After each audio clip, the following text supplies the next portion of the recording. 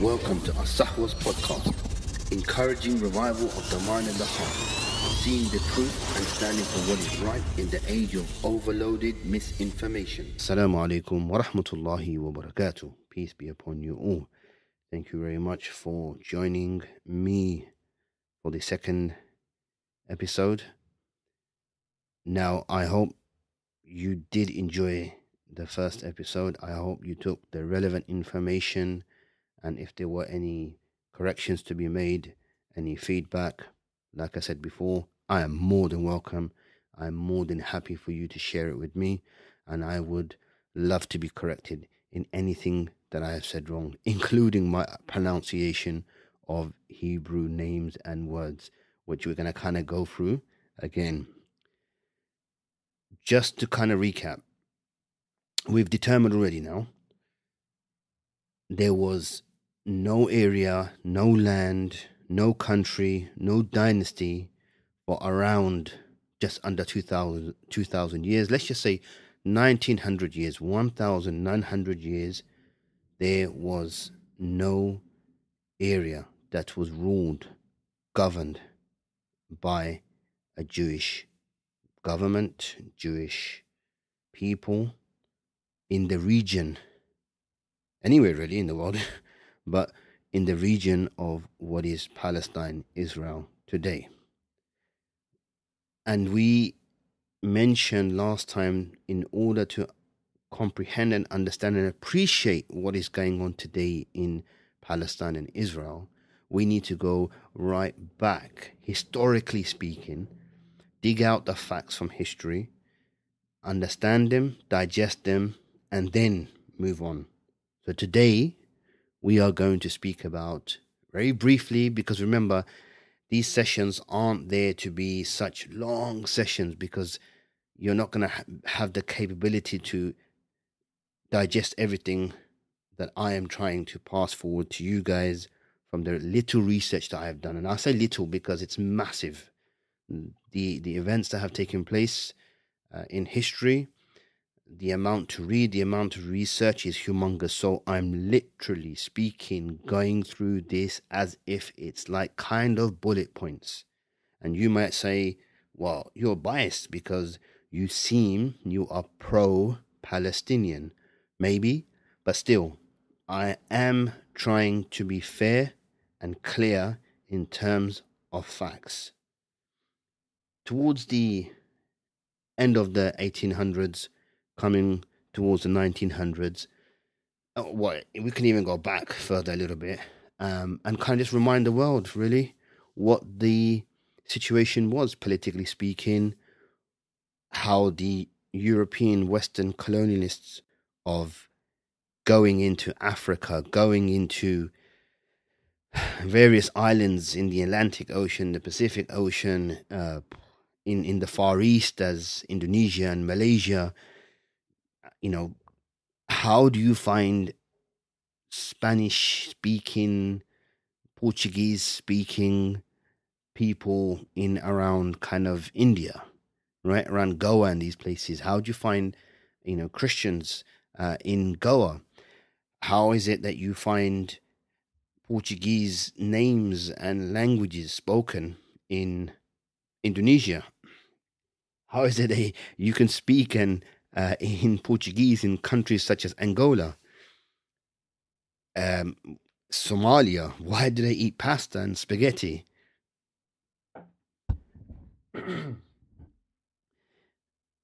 By this time, the European colonialists went absolutely berserk and crazy. They thought they had the right to take whatever land they wanted. So they spilled into Africa.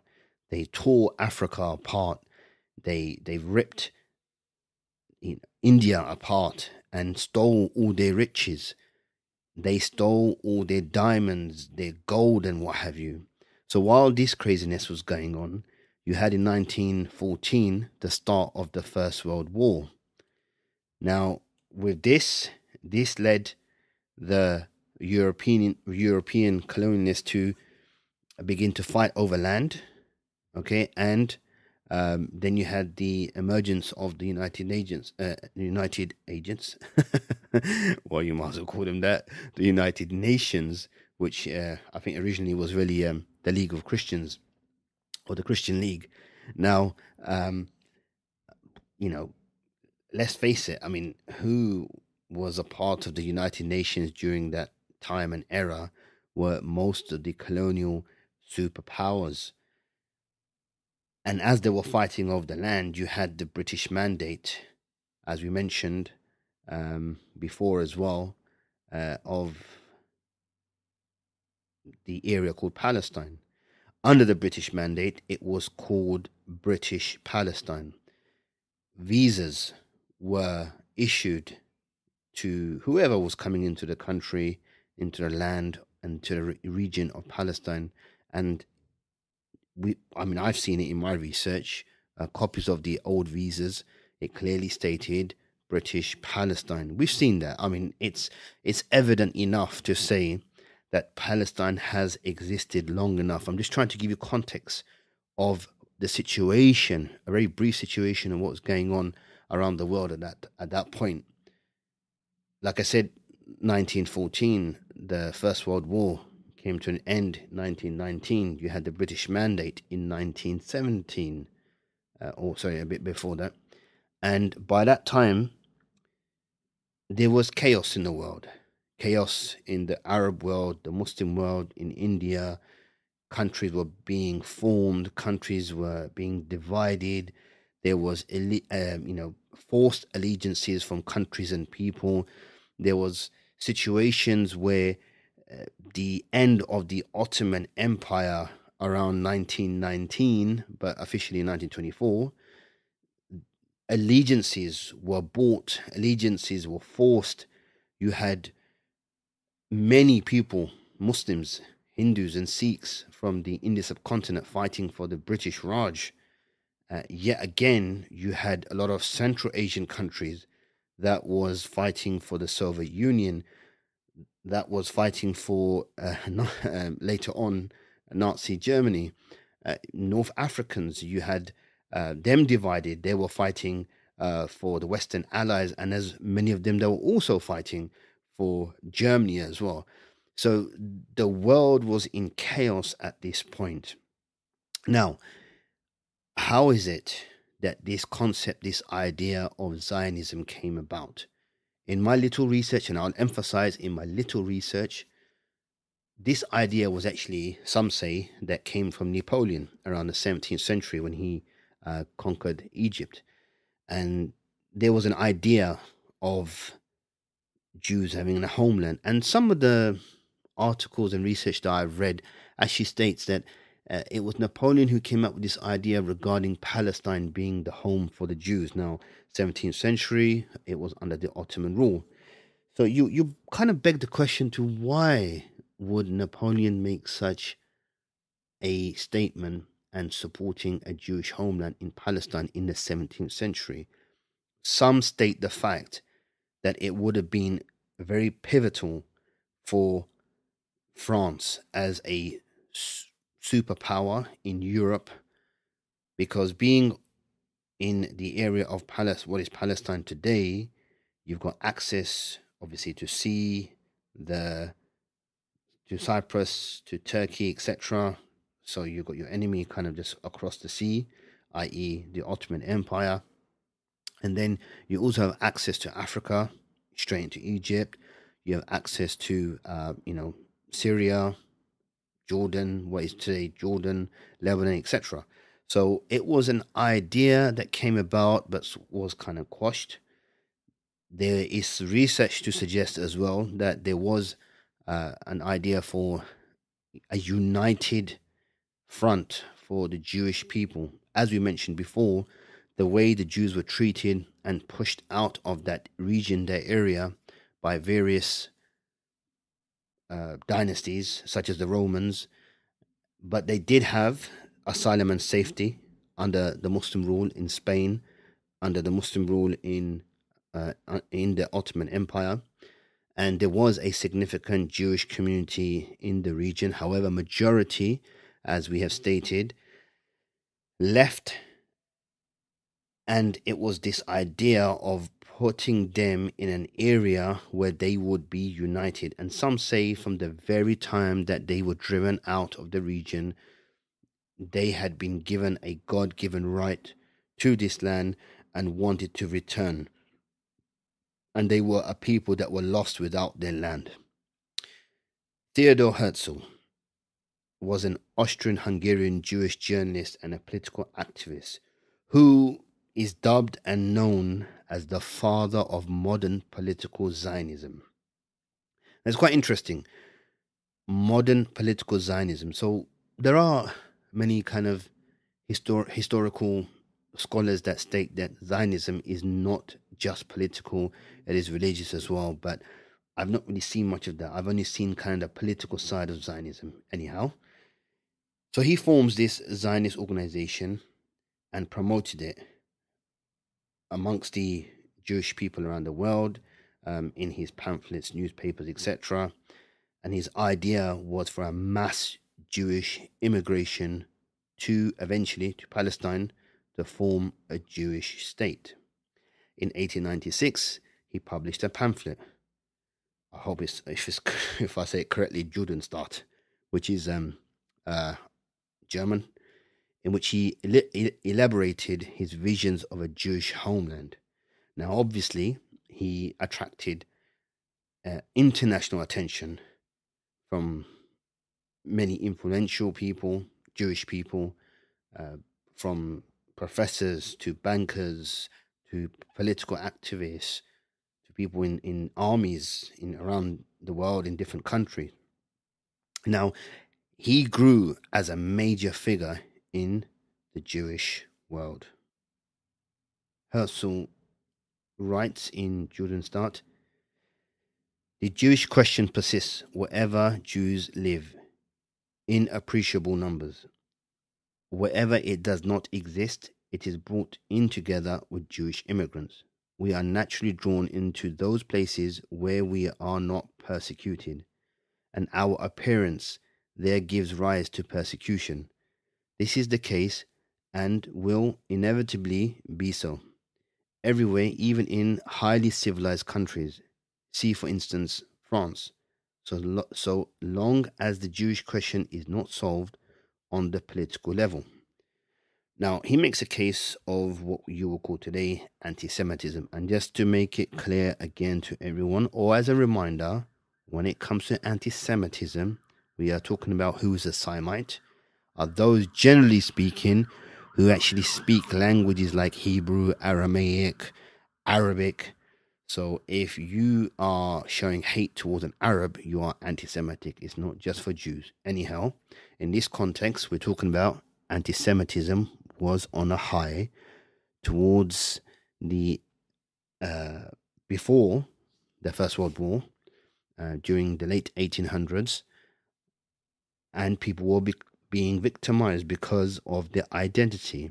And to be fair, Theodor Herzl had come across a lot of anti-Semitism towards him because he was Jewish, etc. And this idea was embedded in him. Now, in 1897, he convened the first Jewish Congress in Switzerland, and he was elected president of the Zionist organization. So this is where he began his series of diplomatic initiatives to build up this idea and to build the support, should I really say, for a Jewish state. He went to the Emperor of Germany, William II, and Ottoman Sultan Abdul Hamid II, rahimahullah. And he didn't get anywhere with them because there was nowhere for them to pursue or assist in this dream that Herzl had. Now, it would be safe to kind of say he continued doing a lot of his work, his political work, his activism, trying to drum up support for his idea. And he had a lot of backing. And really and truly, with any kind of movement, any kind of belonging to a home, looking around and doing this kind of work. It takes years. It takes years for anyone to kind of get anywhere. Anyhow, Herzl died in 1904. There was a lot of issues, even with his family. There was things of his, I think it was his daughter, his son. They, you know, died of drug overdose. One got drunk and fell, I think fell off a balcony or something. Anyway, it wasn't a very good ending for his children and what have you. That's just a side note. But his idea continued. It was, the Zionist organization had been formed. It was in full flow. They were around the world trying to find this way of getting into Palestine. So you have an area, Palestine, which is majority Arabs. There are Jews there, there are Christians there. The Holy Land, the Al-Aqsa Mosque, the various Christian places of worship, the various Jewish places of worship, all have been protected under Islamic rule. And by this time now, the majority of people living in the area called Palestine was Arab. Majority were Arab, okay? And if you were not Arab and you were living there, you would end up speaking the Arabic language. So majority, 99% or even 100% really, were Arabic speaking, whatever country you came from. Now, 1904, Herzl passed away. Interesting name, Theodore. Not very Jewish, but anyway, just to make that point. And the reason why I'm saying that is, again, ethnically, the Jews that are present in the area of Israel, Palestine today, are not from Palestine or from Israel ethnically. A lot of the Jewish community came from Europe, as we have already established. 250,000 from Germany, and then the other large amount from Poland and Austria, Hungary, Romania, Yemen, Iraq, etc. Anyway, that's just a side note. So going on, they continue looking for this dream of populating and taking over the area of Palestine because it was their biblical right. So we have an extract from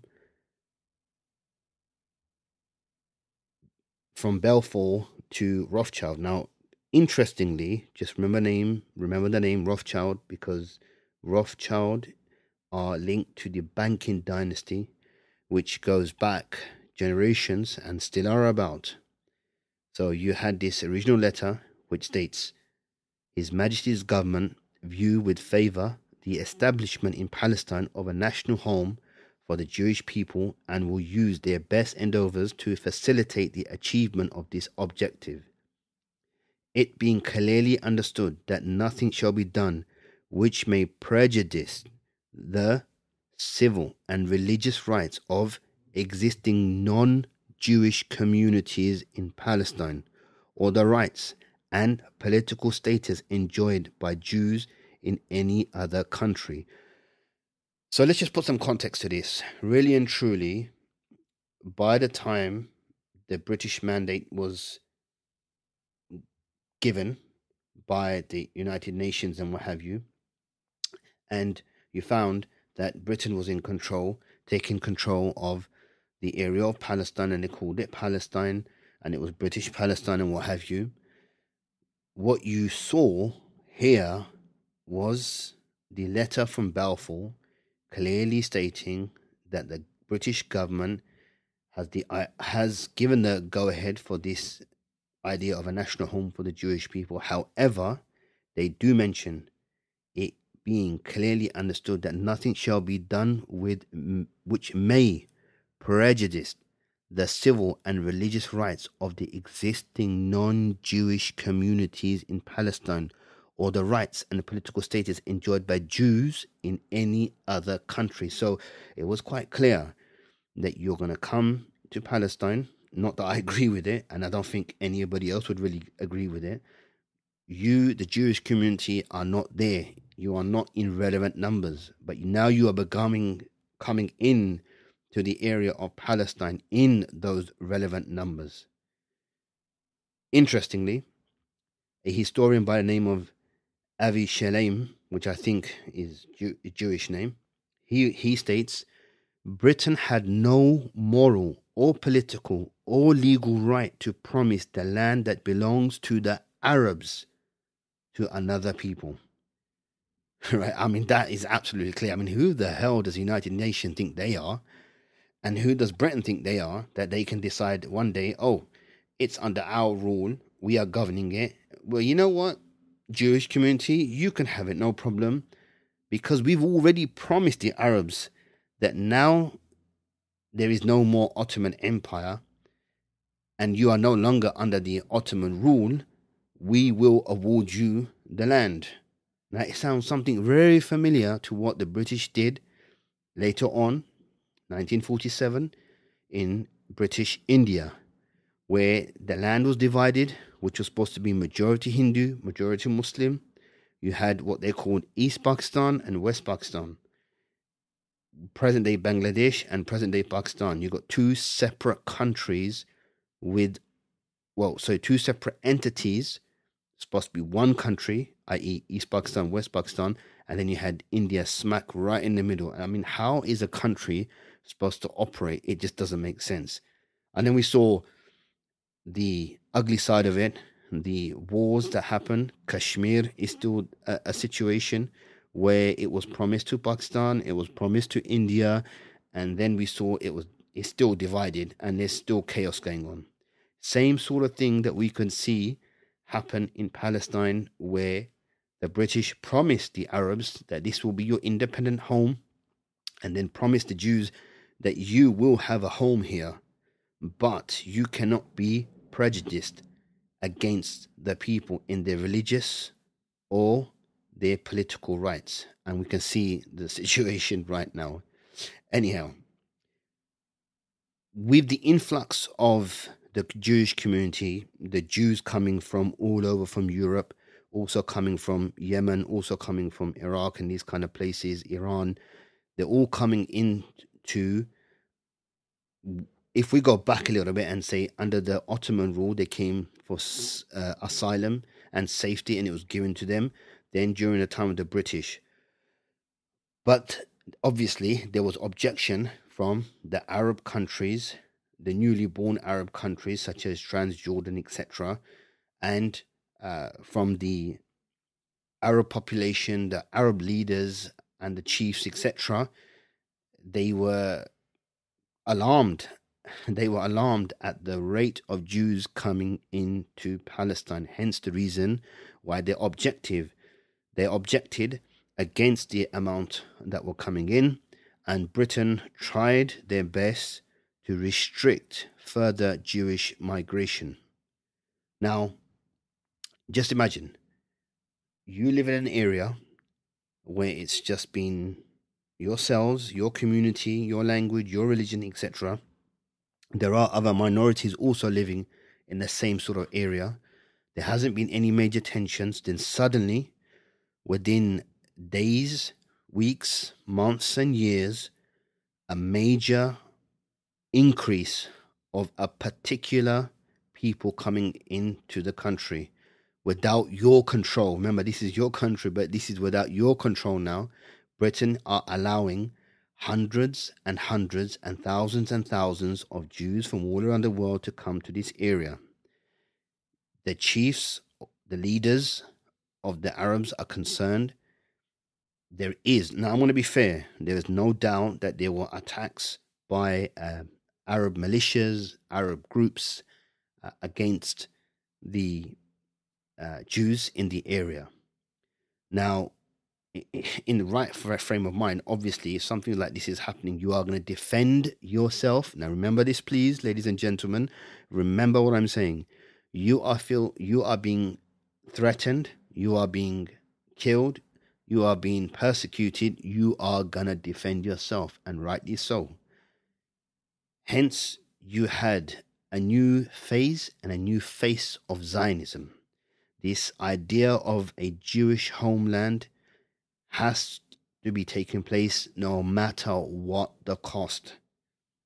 The migration of Jews was going to continue, and they weren't going to allow anyone to stop it, not even the British. You had a paramilitary organization that was called Haganah. Now, strange enough, right, they operated initially to defend the Orthodox Jewish communities in Palestine because they were being, attacked by Arab militias and what have you. Tension is obviously going to be there. There's no doubt about that. And like I said, I'm being honest and fair. This is what happened. And groups like this came about. Now, Haganah apparently in Hebrew means defense. So they came about and was founded around 1920. And believe it or not, we are going to mention a bit more about this, but they were disbanded in 1948 when the State of Israel was created and became the core force integrated into the present day IDF, Israel Defense Force. So just imagine a terrorist paramilitary organization that existed prior to 1948 now becomes the Israeli Defense Force. So just keep this in your mind. You had many other organizations such as the Irgun or Irgun, if that's how you pronounce it. And this was a Jewish underground organization. This was founded in 1931 by a group of Haganah commanders who left Haganah. They were upset. There was infighting. They were upset about the charter, the defense charter, and they formed their own organization. Now, what you're going to find is something quite surprising because you never hear about it. It's quite shocking now, looking back into history, thinking to yourselves, is this even possible? Because nowadays, when you read history, you are told about the various terrorist organizations such as the IRA, the ANC, before it's become a political party, was known as a terrorist organization, right? And many Muslim organizations that came about. So now you're talking about the 1940s, before 1948. These paramilitary organizations, Jewish ones, came about, and there was many Jewish militants. They began to attack the British government facilities because of the fact that the British by this time had put not a complete stop, but reduced the numbers of Jewish migration, right? And strange enough, these Jewish militants, terrorists, began an operation targeting the British government in Jerusalem, in Tel Aviv, in Jaffa, during 1945, and it resulted in around, they say, a few deaths of British government personnel. Further to this, Jewish militants killed 7 British government soldiers near Tel Aviv on April 25th, 1946. One of the famous incidents that occurred was at the King David Hotel.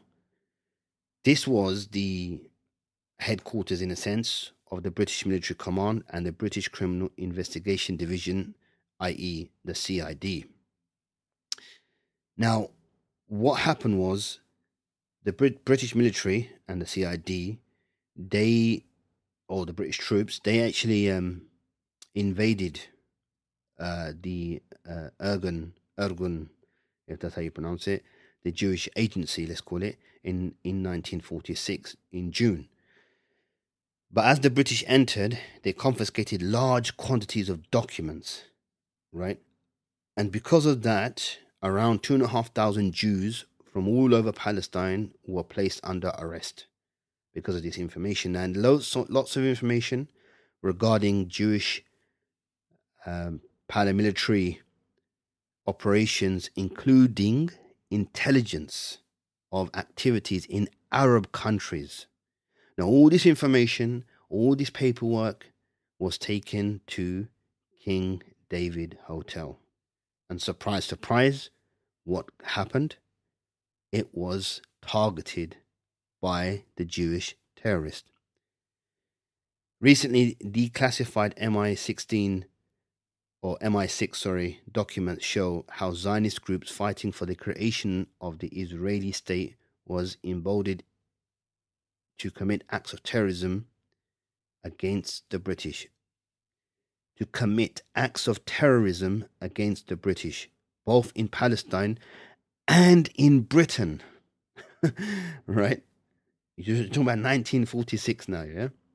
According to the Haaretz, which is the Israeli newspaper, the Jewish newspaper, in July 1946, one of these groups named Irgun blew up the British administration headquarters in Palestine, resulting in many civilian deaths.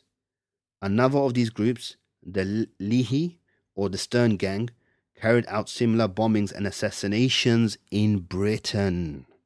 So these Jewish Zionist organizations not only committed acts of terror in Palestine, targeting the British troops, the hanging of British troops, the killing and targeting of British government personnel, they also came to Britain and targeted certain high-ranking military and political figures in Britain. There was an article in the Times newspaper of 1946 which stated there was a series of postbox bombings, and they attributed this to these Jewish Zionist terrorist organizations in the 1940s. Now, I would say to you, which is a strange thing, if you go onto a lot of the Jewish websites and you read about the history, like I said, I'm trying to be fair as possible, they will class them as the Jewish defense groups or Jewish defense organizations. Even though they committed acts of terrorism, they were still seen as a defense force. Kind of what you hear about things like other organizations, resistance organizations, hint, hint. I hope you kind of understand what I'm trying to say. Anyhow, going back to these gangs, there was the Stern Gang, as we mentioned already, was a Zionist extremist organization in Palestine, founded in 1940, and it split with another right-wing organization, as a movement. Now, these kind of acts continued to happen in the 40s, right up until 1948 when the State of Israel was created. The question to ask, what happened to many of these organizations? And surprisingly, most of these organizations, most of them stopped doing their work, their defense, their acts of killing and bombing and acts of terrorism by 1948 when the State of Israel was formed.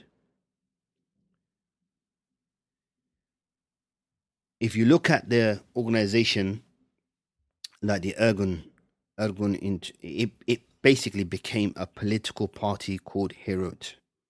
You had the other organization called Lihi, which became the Moldit Party, which today continues to openly advocate the ethnic cleansing of Palestinians from the West Bank and Gaza, these territories which are now occupied by Israel. I tell you, the most strangest thing, absurdly, the terrorist leader of the Irgun organization,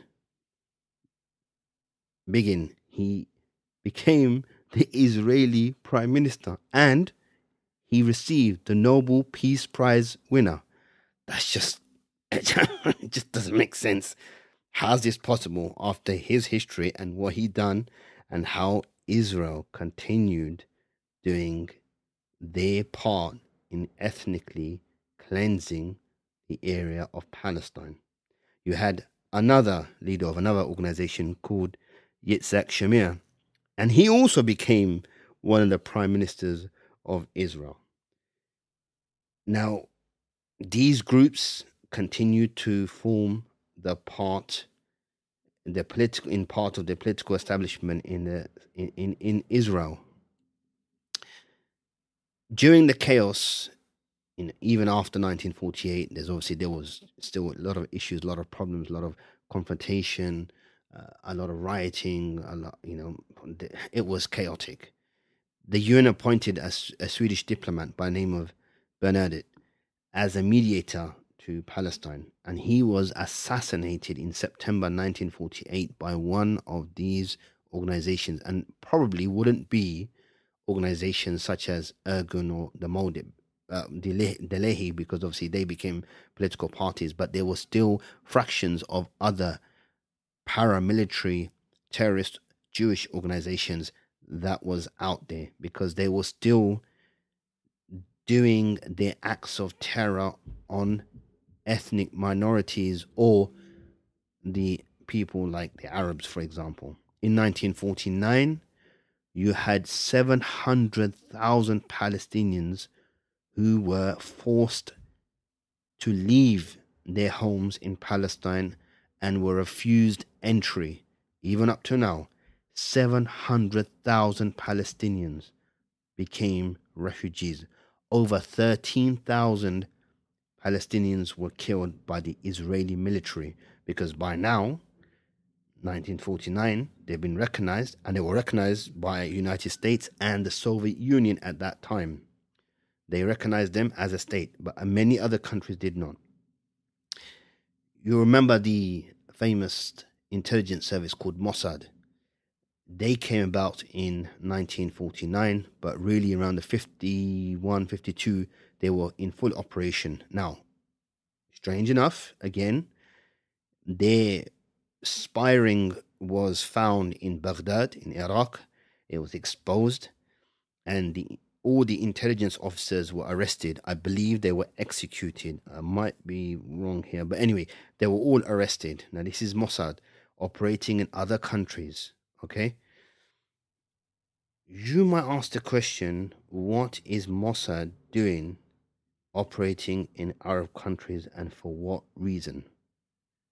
One of the accusations is there were a number of synagogues and Jewish places where the Jewish community used to meet, I suppose kind of like community centers. They were targeted by Arabs.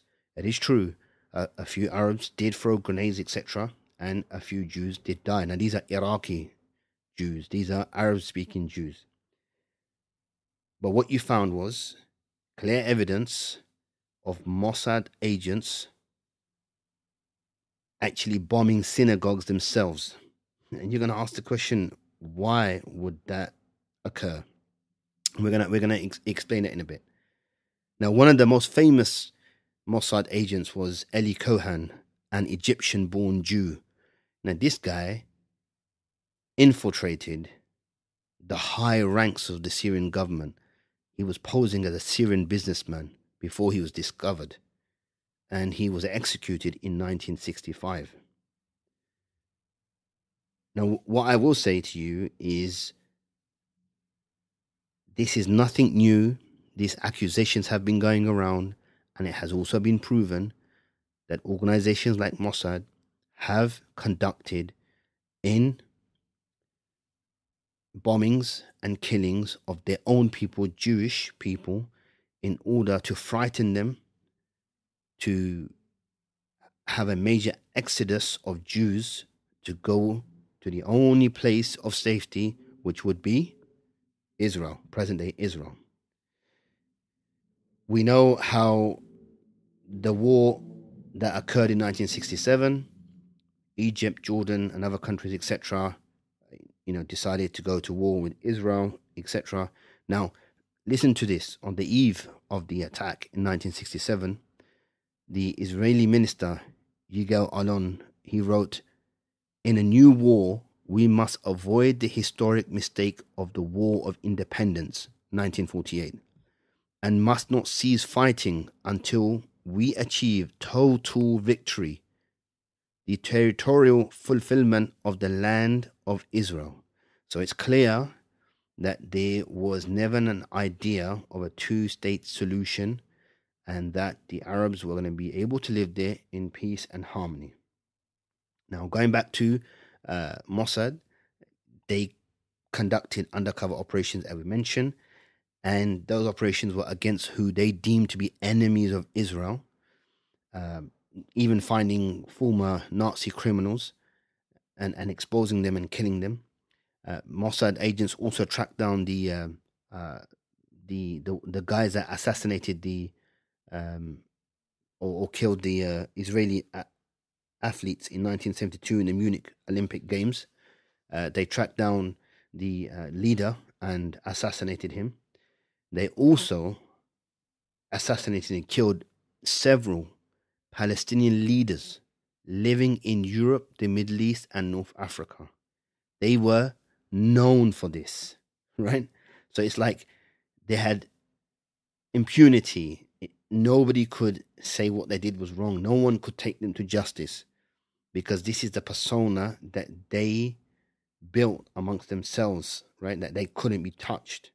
And like I said to you, 1950 to 51, Mossad was accused of bombing Jewish synagogues in Iraq especially, so it can force them to leave Iraq and go towards Palestine because of the numbers that they needed. So in this episode, my point was really to show the face of Zionism and how Zionism forced its idea of a Zionist state, forcing the United Nations and forcing Britain to give up the land of Palestine, and forcing the Arabs to retreat and take in the area or the region of Palestine. And if you go and do your own research and look at 1946, how majority, 90% in 1946 was still Palestinian land. Then there was a UN plan in 1947 to divide Palestine and Israel. And if you look at the area of what it was supposed to be and what it is now, there is an absolute massive difference.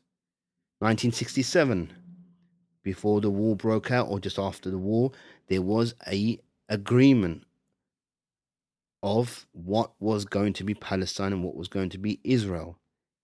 Coming to 2023, if you look at those maps, which clearly states that Palestine is in fragments, a majority is Israel, because they are allowing the occupation of the 1967 borders, which really didn't exist anyway, and they encourage the settlers coming in, the Jewish settlers coming in, as if it's their right to take the occupied lands even more. So what will come and what will become of Palestine in another 30 to 40 years? The dream that the Zionist organization was holding from before. Finally, I would like to quote from the book The Struggle for World Power by George Cookfer. He mentions, in the years of the Balfour Declaration, Dr. Noam Goldman, president of the World Jewish Congregation, explained the Jews might have had Uganda, Madagascar, and other places for the establishment of the Jewish fatherland, but they want absolutely nothing except Palestine. Not because the Dead Sea water by evaporation can produce $5 trillion worth of metalloids and powdered metal. Not because the subsoil of Palestine contains 20 times more petroleum than all the combined reserves of the two Americas, but because Palestine is the crossroads of Europe, Asia, and Africa, because Palestine constitutes the veritable center of the world political power, the strategic center for world control. In 1920, Dr. Chaim Weizmann, first president of Israel in 1948-52, he said in 1920, We will establish ourselves in Palestine whether you like it or not. You can hasten our arrival, or you can equally retard it. It is, however, better for you to help us so as to avoid our constructive power being turned into a destructive power which will overthrow the world. Now, that sounds like a serious statement. It sounds like they're ready for a fight. It sounds like Zionism here clearly is about a political strategical move by certain Jewish people who want to be in control, possibly. So watch out for the next episode, as we will be discussing about the Arab resistance and the shape and the form it's taken and to what has it become today. So I hope you've learned something from this episode, and as usual, I'd be grateful for your corrections, suggestions, your feedback as well. So stay safe. Speak to you next time. See you next time. Let's learn, let's teach, let's talk, and let's engage. God bless. Assalamu alaikum wa rahmatullahi wa barakatuh.